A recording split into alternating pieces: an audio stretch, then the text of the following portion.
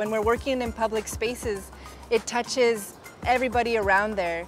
And murals are so powerful. I mean, we've dedicated our whole career and our whole lives to this because we feel the power that it has, the colors, the images. It transforms an area.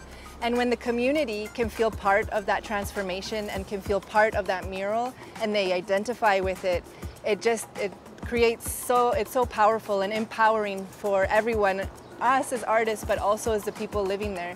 So we always try to integrate somehow, no matter where we are, that surrounding culture or a message that is coming from the community or we feel that is important for the community. And we do a lot of community projects. So we do a lot of listening and hearing the stories of the people around.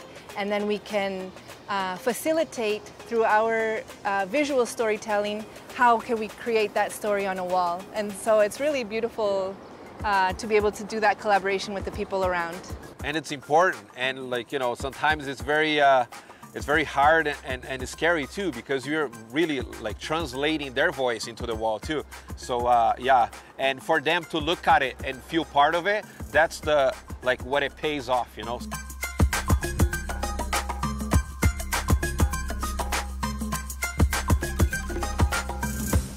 I think another element is about murals and doing street art. It's also about taking our spaces back, because a lot of in a society right now, these spaces are taken up by advertising, by capitalistic, like, you buy this, buy a shoe, this is what you're supposed to look like, and they have these models and stuff like that. So by us taking these spaces back, we can bring nature, we can bring animals back to these urban jungles, we can bring you know, that memory of what this space used to be with the trees and nature, and also cultures. It's so important, especially in Canada. We're so multicultural, and Toronto is one of the most multicultural cities in the world. To be able to express and give those spaces to different people. Since the art came out in the street that they call street art, graffiti, I find that, you know, that is a way to bring art out of museums, out of galleries too, and have it just displayed there for the public.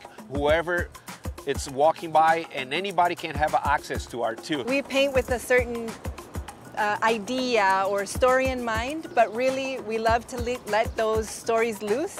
And whoever's seeing them, we just love that people want to look into the details and figure out their own story. So any of the murals that we have around town, we totally invite you to go and create your own story. And what makes us so happy is that if it can trigger imagination or storytelling or any kind of emotion, we just love to share our artwork.